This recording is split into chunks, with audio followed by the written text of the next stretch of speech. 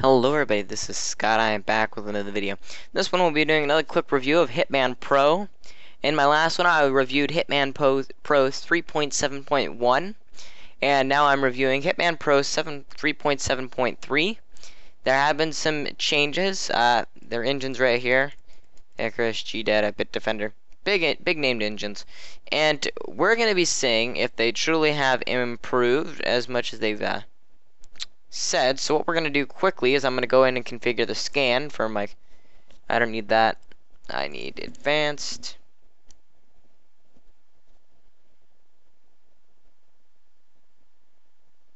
I don't understand why I don't need that right there. Proxy license. Don't have a license, and I think I've already got it. You want to have all of these. You don't need to scan for the cookies. I guess you want to if you could. And let's just have it run a little quick scan, default scan. And next, one-time scan, and it's gonna scan the computer. Hitman Pro, in short, is a cloud and secondary malware scanner that runs off multiple engines and is quite different compared to other ones that you'd expect.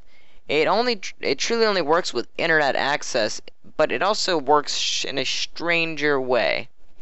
What Hitman Pro does is it scans all the files that are suspicious or infected, and since I don't actually own this, it's going to go after the most important files that are most common.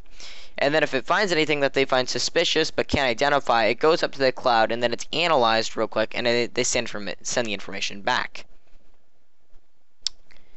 Well, Hitman Pro takes it a little bit further with their antivirus engine.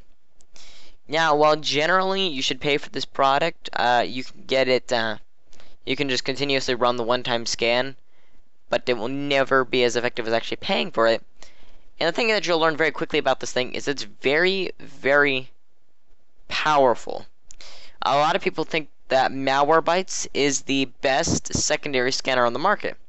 That is true. Malwarebytes is one of the best secondary scanners on the market. However, Hitman Pro uses more engines, and in theory, more engines would give you better detection rate compared to Malwarebytes. Malwarebytes you can get for free. This one you run one-time scans free. It all depends on how you look at it. This one I like because it scans fast. While it doesn't scan everything, it gives me a good idea of what's actually going on with my computer, and then I'm able to judge from there what actions I should take to eliminate further infection. So as we're almost finished, Hitman Pro does a very nice quick scan. We will notice one thing. It's got the little icon down here. Now, some people think, oh, well, then it obviously is installed in the computer. Well, currently, I don't have it installed. You run it from the one-time use, and boom. It goes, it creates some temp files, logs, and then it's done. Super fast, super easy to use. It's found 44 tracking cookies, all for Chrome. Yep. From various ad agencies. They're not bad. Tracking cookies are no real threat to the system. And this is actually a very quick scan. So truly, if you are looking for a secondary malware scanner because you feel like your system's infected with like a Trojan or no matter what it is, use Malwarebytes and use Hitman Pro. Compare the difference. If Malwarebytes doesn't pick it up, Hitman Pro will probably get it.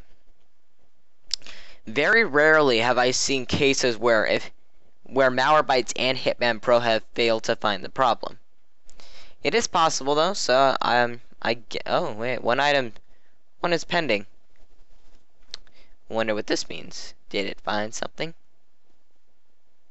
Yeah, I don't know.